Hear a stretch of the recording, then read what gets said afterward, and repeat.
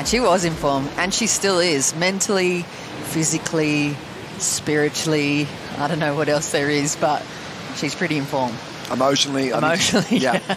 She had to take out the queen of Snapper Rocks in the semifinals, Steph Gilmore. Here's a replay of the start. It's a 7.33 start for I.Robinson, Jess. Yeah, you can just see it's beautiful surfing. It's well-timed. It's well-constructed.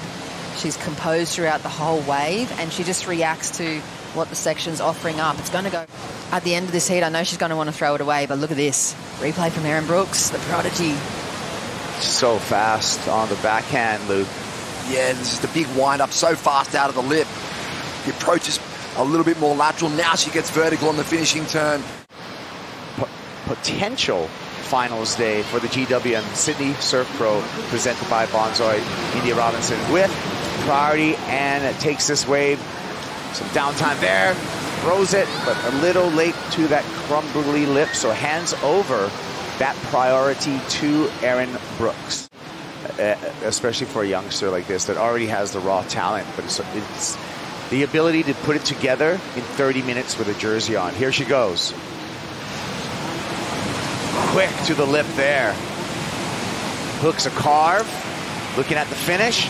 Bango, 12 o'clock, but goes down. That would have been a valuable finish for Erin Brooks to turn the heat.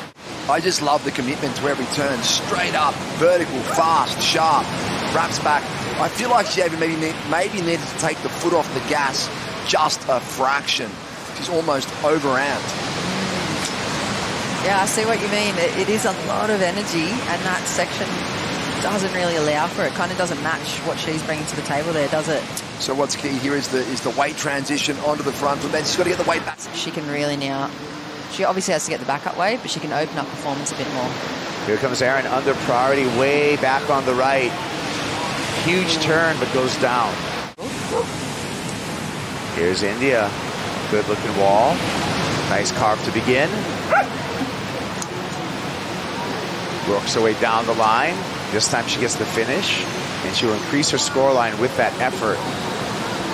I think it's just going to fire her up. Here's the replay, though. Just nice. Top of the face of the wave style carves, but this is where the points will come from for her. Here we go to India. Just up, out, searching. Maybe trying to get Erin to flinch. Kind of a little lump. Has a look. Erin's got a pretty good idea of what sort of wave she needs, and doesn't come to fruition. Can't say we're not a little bit disappointed we didn't get to see a final exchange. Well, there's the numbers. I.Robinson is enjoying a great Australian leg on the Challenger Series. She is into the semi-final.